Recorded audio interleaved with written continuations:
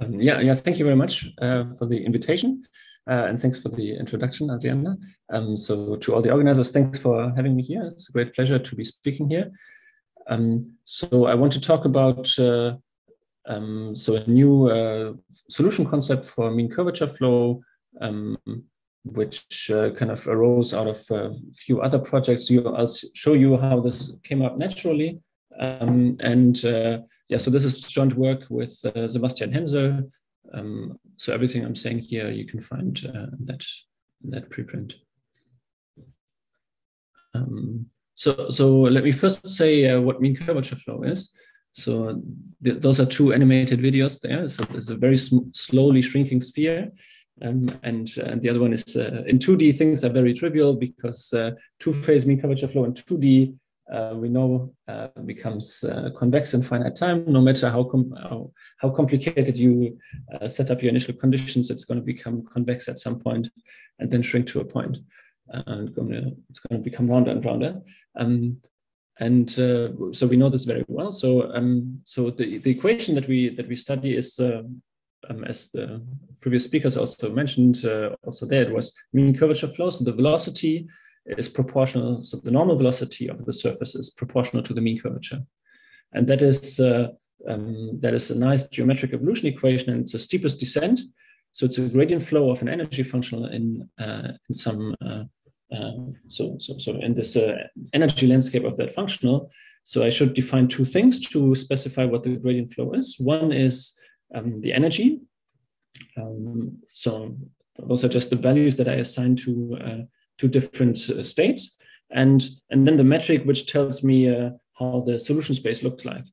And this is here just the L2 metric. So there are these two weights, the surface tension and the mobility, which have some physical relevance. So I keep them here on this slide, but because this whole talk today, I'm just going to talk about two phases, just like in this picture on the bottom right, but in any dimension. Because of that, I can just scale out these two numbers. Otherwise, they really play some role and independent roles. But here, you can think of them being equal to 1. So it's easy to see that you have this gradient flow structure. You can read it off from this computation that also Harald did this morning. You compute this the change of the surface area, and no matter what evolution you have, it's always the mean curvature times the velocity that you get out of there.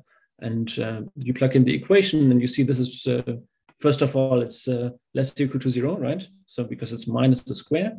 But furthermore, it's also the velocity is pointing in the direction of steepest descent.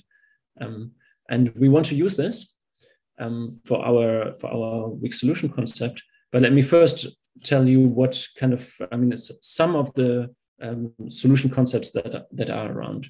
So we want to study weak solutions. You didn't see it on the two examples, but you run into singularities. You know this very well. Usually you would run into singularities in finite time, and you still want to kind of continue the evolution.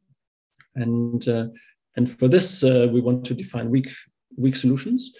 And the oldest one, and actually the oldest math paper on mean curvature flow, was Bracchi's PhD thesis, where actually I don't know if it's 77 or 78. So here's the thesis and it's published. So I'm not sure about the number, but anyways, he also looks at something like this energy, but he localizes with a test function. So you can think of this phi as either a constant or a bump function, maybe.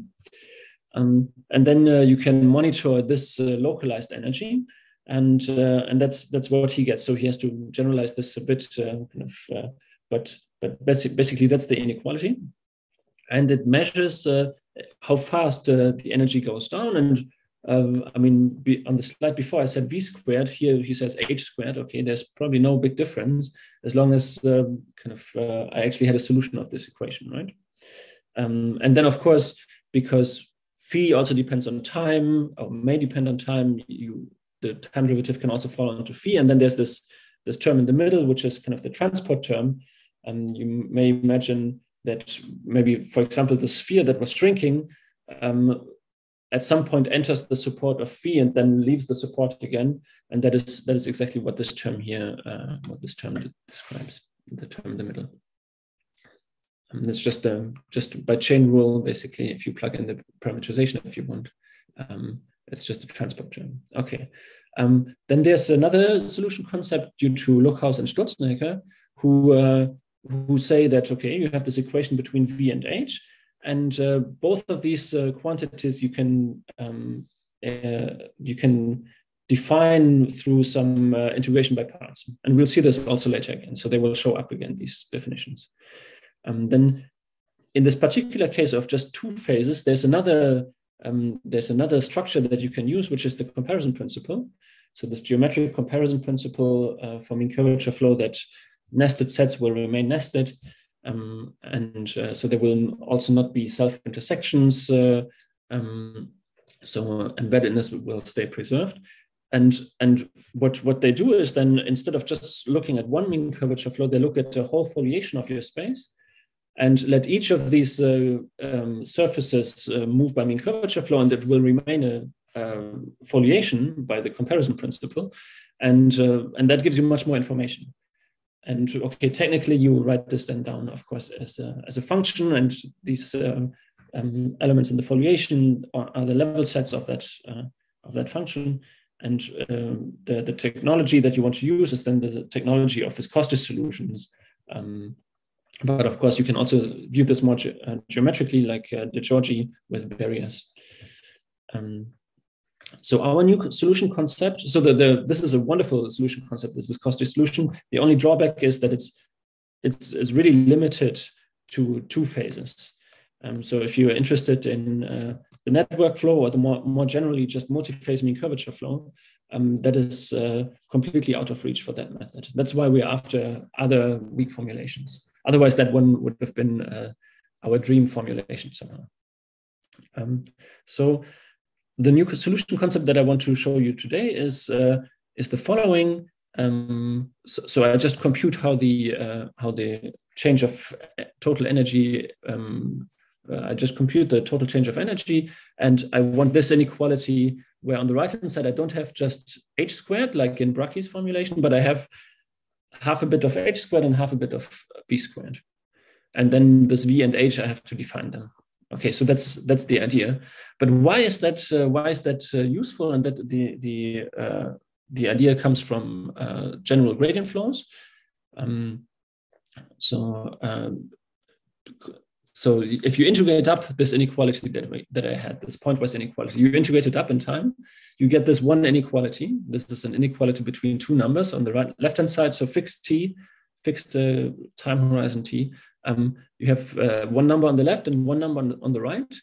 But if you have something that is nice and smooth, so some surfaces that evolve smoothly, but you don't know they satisfy the equation, from this inequality, you can prove that it's actually a mean curvature flow. And that's very simple because you can just, if everything is nice and smooth, you can compute the change of, the rate of change of area. And then you just recognize the square on the left. And you see also that's why the inequality is sufficient. So this idea, of course, it's just kind of a formal argument. So I'm assuming that the thing is smooth and so on, but it's a good hint at the fact that this might be a good definition. Of course, now we want to generalize this framework a bit, and this is very similar to what Brachy did. And here's the definition. So I'm going to walk through this slowly. Okay, so we want to use measure theory because there you have much nicer compactness properties. So let me explain what the quantities are. Okay, so you have a measure and a characteristic function which describes kind of your phase. So chi is one inside the open set that you're thinking of, whose boundary should evolve by mean curvature flow, and mu, this measure, has you can disintegrate it, and it has these three comes with these 3 bits, and okay, so it's absolutely continuous in time. Then it has some probability measure on the directions, So this, you should think of a probability measure on possible normals to your surface. And this omega t, you should think of the volume form that you want to integrate over the surface. So maybe let's go down here to the last line. So what you should have in mind always, this chi is the characteristic function of your nice set that you want to evolve by mean curvature flow, the boundary of which you want to evolve by mean curvature flow. And this omega t is just the surface measure restricted to your surface. And this probability measure on the directions, you should then think of just a Dirac delta at the normal of your interface. And okay, so we have this pair of measure that lives on this space, on this product space of points in space, directions, and time. And you have this characteristic function that lives on space and time. Okay, so first of all, we have these two items that they exist, a normal velocity and a mean curvature vector. Let's skip these two for the moment and let's go to the item number 3. That is exactly the inequality that I showed you before.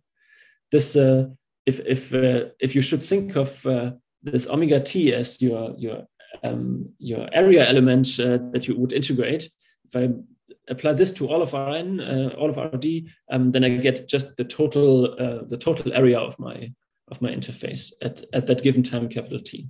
So this is exactly what we saw on the slide before. And here I'm integrating just the squares of these two functions over my surface. This is what this measure here does, and that should be bounded by my initial area. Okay.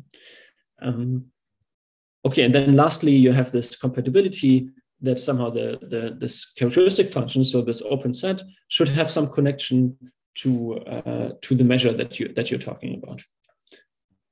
So this is kind of the first moment of that measure in the direction space should be exactly your normal direction. So in average, you will get the correct normal direction, but you might have a superposition of several Dirac deltas there or other things. Okay, and now let's come to these point items 1 and 2. So this normal velocity, so that is a function, just an L2 function with respect to that area measure, and it should be such that you get a transport type equation for this characteristic function. So if you go down here to that vanilla case, then it's really just exactly the transport equation for that characteristic function.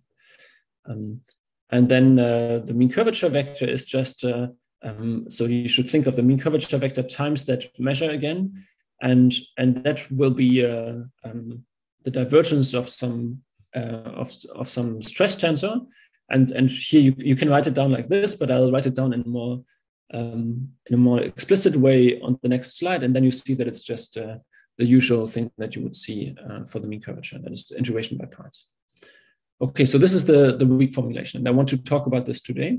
So I want to show you in particular existence of solutions to this and the uniqueness of them as long as at least a strong solution exists to mean curvature flow. So you can have non-uniqueness in mean curvature flow, and the solution concept would also, of course, allow for this non-uniqueness because after singularities, there might be several solutions, and all of them should be such a solution.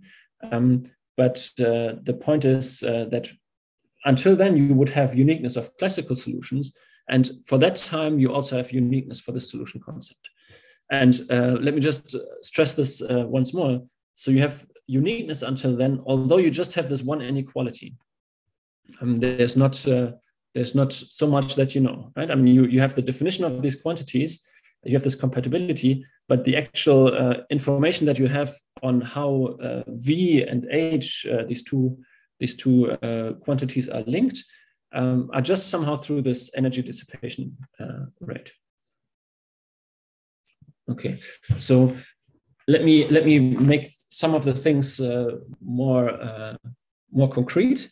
So this transport equation, I mean, you can you test with the test function, and then you integrate by parts. This is how you should define this.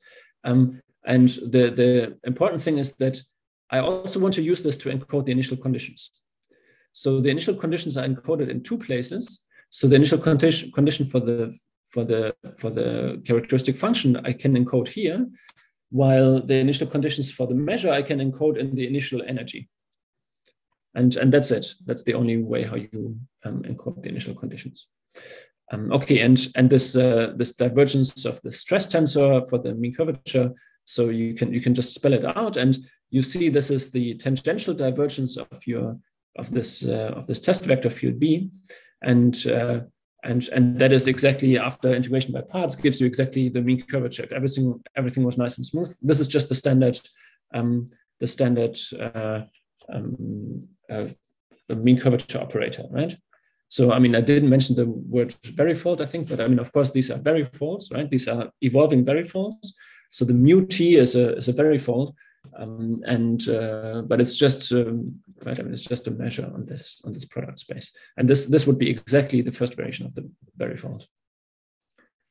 Okay, so there's a similar approach that I started with Felix Otto, and that we generalized to the kind of multi-phase and arbitrary mobilities and surface tensions case with my student Yona Lelmi just recently, and there we were looking at a numerical scheme, the thresholding scheme, and but the big difference to the work that I'm presenting today is that there we have some condition. So those are just conditional results, and what I want to show you today, there's no condition in here. Okay, and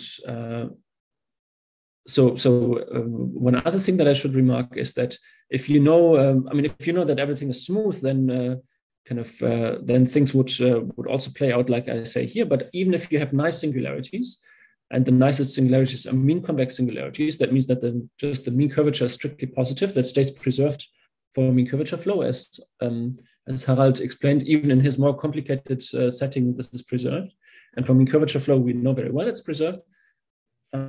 If this is true, then we can run into singularities, but they are much nicer. And then you can show that this energy measure is just exactly kind of the perimeter of the set that you were enclosing. And so that was I did this together with Guido de Filippis for the Unwin Taylor-Wang scheme, and with Jakob Fuchs just recently master's thesis project. In his master's thesis project, we did this for the thresholding scheme that I mentioned before. And I should also mention a very recent improvement of these Brachy solutions. So these Brachy solutions, they are fatally non-unique. So you have to be very, very careful when talking about these, because even before the onset of singularities, they can become non-unique. You can just, at any given time, take a nice mean curvature flow and cut it off at some point, just continue with the empty set, and that is a solution. That is not the case here, because we have this velocity term there. And there's some approach that kind of does a final analysis by Stewart and Tunagawa. Okay, so how we want to construct the solution. So I don't want to use any construction, but I want to use the most canonical somehow, which is the Allen-Cahn equation, which is also a physical model in its own right. And it's always interesting to get connections between different physical models. So this is just a reaction diffusion equation, and the potential that you see on the right-hand side here, so that gives us the diffusion. This is a very fast diffusion. So that one should be of double well type, so that you have two stable states. This is the L2 gradient flow of the Ginzburg-Landau energy, or Cahn-Hilliard energy.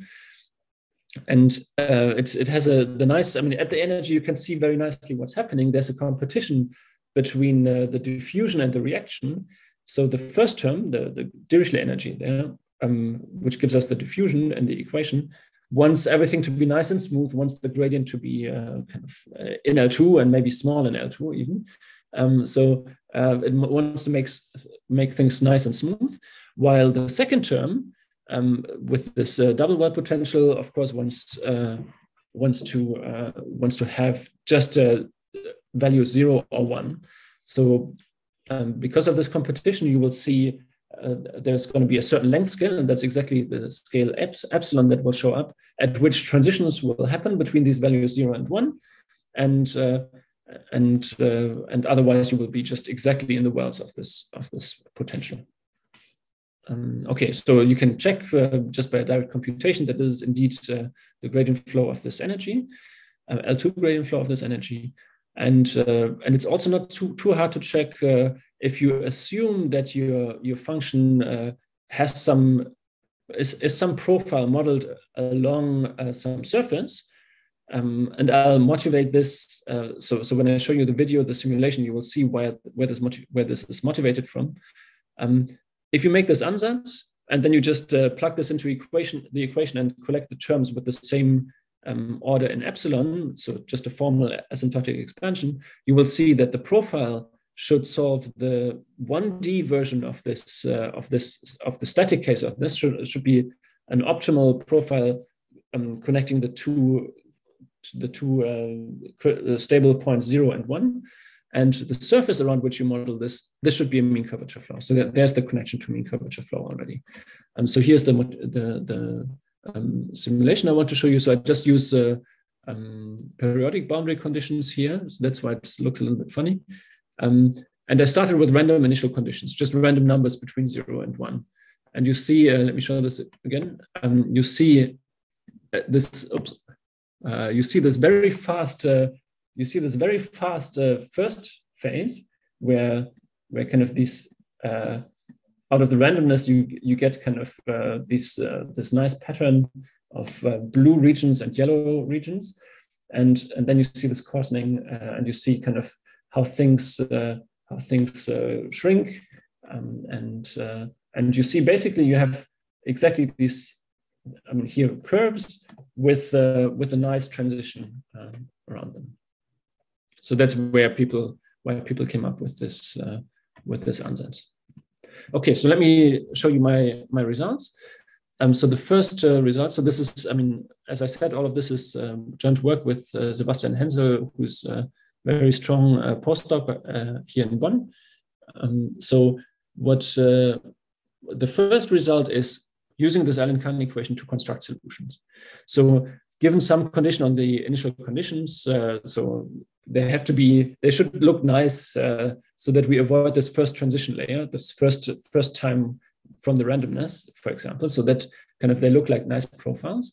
But that is a valid assumption somehow that we usually make, because this first short time you have to analyze with different methods. But suppose you're already in this regime where kind of the initial conditions look nice, and no other conditions, you're just assuming something on the initial conditions, then you know that you have compactness. So the phase fields, the U epsilons, converge to some function that is has only values 0 and 1, a characteristic function. And the measures that I'll define in a moment, that come from the energy, they converge as radon measures. So I'll show you later what these measures are. So I'm not showing you this, but I'm telling you kind of they somehow have something to do with this energy density, but they must also have a direction, right? So this is a little bit vague here, but it's better for me, I think, to state it now, and then we can discuss it later in the proof.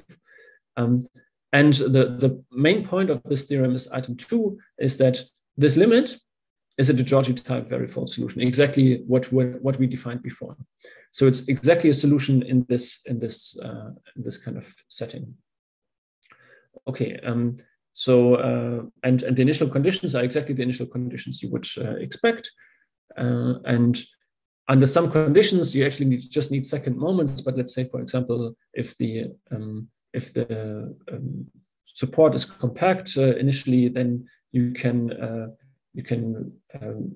take any pair of points for which you can get the energy dissipation estimate, and you also get some integrality So these are actually nice surfaces just with multiplicity. Okay, so the item 3 and 4 are maybe, so 4 is already known because we have mean curvature bounds. Item 3 is kind of just a little bit post-processing, and 1 is just compactness. So the big point here is item number 2. So that this limit as a de Giorgi solution. And then the second result in the same paper is that we have weak strong uniqueness. So suppose you have a smooth solution, just a regular solution to mean curvature flow, like Alessandra explained also in her talk. Kind of these network flows, they fall into this setting, and suppose you have a de Giorgi varifold solution, then they have to agree in the sense how they can agree, right? That kind of the characteristic functions are almost everywhere the same, right? And the measure has to be exactly the Hausdorff measure on that boundary. So this is initially, and then this is going to be true later on. And you also have the identity for the measures actually. I'm just not stating it here. So then kind of the direction is a delta, and the energy measures are also the same. But the two solutions agree. So there's no non-uniqueness that we previously had for Brachy solutions. Of course, if you put more assumptions on your solutions, except for just in addition to the definition, then you can get also for Brachy solutions, for example, the Stewart-Tonegawa solutions, together with Julian Fischer and Teresa Simon. Sebastian and I, with them together, we did this this first project where we first looked at BV solutions, but this proof also works for these Stewart-Tonegawa solutions that just came out now. But here the point is that you don't need to know so much, and we somehow wanted to see what are the minimal assumptions, and somehow you don't need a lot of structure on your solution. You just need the one right inequality. And you don't need any regularities or rectifiability or integrality. Okay, so that's what I want to talk about, and maybe let me tell you a little bit about the proof in a moment. But first, maybe I can talk a little bit about related work. So of course, in the static case, this is extremely well understood. So Modica and Mottola and Sternberg, they proved the gamma convergence of these energies. So the energies converge, then the gradient flows should also converge. That is somehow why this should be true. So with different methods, people have obtained several results for this question: Allen-Cahn equation to mean curvature flow. So let me maybe point out the one that was our inspiration, and that's very important for us, is this paper by Tom Ilmanen, who proves that any limit of the Allen-Cahn equation under some conditions, on the initial conditions, is a Brachy flow. So this is also an energy dissipation inequality, but where you measure everything in terms of the mean curvature. So unfortunately, in the vectorial setting, so you could write down the Allen-Cahn system of Allen-Cahn equations, and if you're still lucky and kind of this is a gradient of a nice potential, then you would expect that you get multi-phase mean curvature flow. But there's not so much known. The only result at the moment is a paper by myself and Teresa that we wrote during our PhD. And there we prove that under a certain assumption on the energy convergence, you can prove that the limit is a distributional solution. But this is again kind of a different setting than what I'm presenting today, because today I don't want to make any of these assumptions. Okay, and then there's lots of other things, but maybe I don't talk about this. So here's a little lemma that you can prove that somehow just properties of these solutions. so that every strong solution, every classical solution is a weak solution. And I mean, all the things that you could ask yourself. Let me just point out one thing, and that is really crucial, is this continuity in time. So this is what you have for BV solutions and so on, but you don't have this for brachyflows. And here you get it for free just from the inequality. And it's pretty clear because you have this L2 integrability of the velocity. If the velocity makes any sense, then L2 for the velocity should give you a Hölder type estimate for the volumes. Okay, and it's in fact true. So that's a very simple statement to prove. Okay, so let me take just a few moments to give you some of the ideas of the proofs. So the basic idea for this Allen-Cahn to mean curvature flow is kind of you would expect that you have equipartition of energy, so that this estimate that I'm showing you here in the first line is sharp. That you do just Young's inequality, and then you recognize this as the derivative of something, and that is a trick that is so fundamental and so beautiful. It has been used in the community over and over again, and was first discovered by Modica and Mottola. And to my surprise, only a few years ago, I learned that Bogomolny also independently also wrote this down. This is in the Soviet Journal of Nuclear Physics. So probably this was not known to Modica and Mottola. And it's it's a 2-column paper, and but it's a really neat argument also here. So it's basically exactly this this inequality here. And okay, so this is a well-known fact, and that kind of gives you, because you have bounds on the energy, gives you a bound on this BV norm of these functions psi epsilon. So that kind of motivates to define the energy measures as these guys, because we know they are finite, right? And then the measures that were mentioned in the theorem are just exactly these measures. With this, I have to equip them with some direction, and they can just take the normal to the level set. And whenever this is degenerate, I can just take the first unit vector or so. And the key to the result is to find two functions that are kind of that are measurable with respect to this with respect to this measure. And this is we know this very well for the mean curvature vector. This is already in Ilmanen's paper, but we didn't know this for the velocity, and that is maybe one of the simple novelties of that paper, is that you can write down this velocity, approximate velocity, and it satisfies exactly everything that you would like to have. So this definition here, this guess for the proxy of the normal velocity really plays an important role. That you take, you could have taken just kind of maybe a rescaling just with powers of epsilon times dtu. You could divide here by the gradient of u and so on. But exactly this term here works out perfectly. And here's the simple lemma that we get. We want to get the sharp lower bound between the terms that we get in the energy dissipation inequalities. And we want the transport equation, right? And the point is that this V epsilon satisfies both of the crucial properties approximately, and then you can pass to the limit. Okay, and the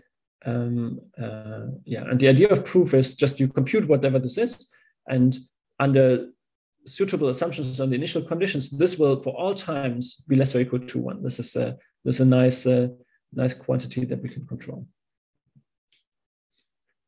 Okay, so I have maybe 1 minute to finish up, and I want to tell you a little bit about this weak strong uniqueness. So this we first did this with Julian Fischer, Sebastian Hensel, and Teresa Simon. But here I want to point out maybe what are the differences in our case here. So there we have kind of these sets of finite perimeter. So here we have these varifolds, but still the relative energy that you want to write down. So this is in this business of relative entropy, relative energy. You just take the total energy and you subtract the linear functional. and that is the functional that we take.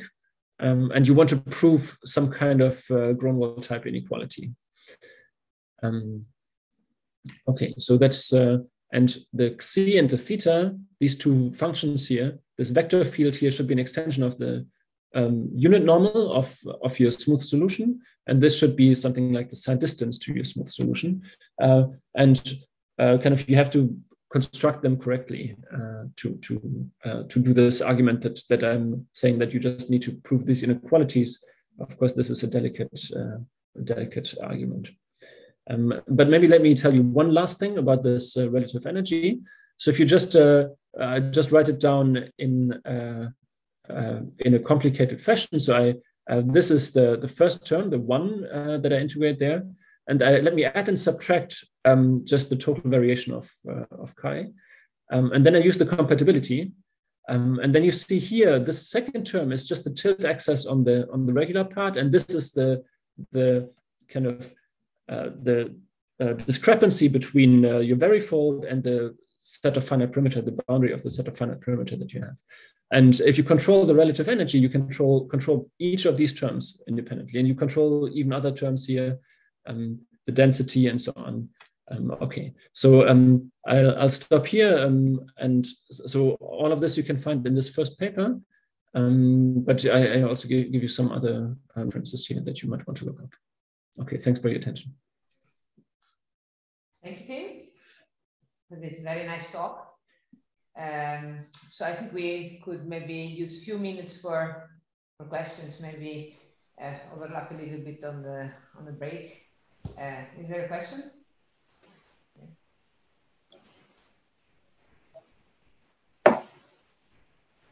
Adriana? Can I ask you a question? I really enjoyed your talk, and I was not able to enter deeply in the novelty of your approach. I see that you use oriented varifold instead of unoriented. That's true.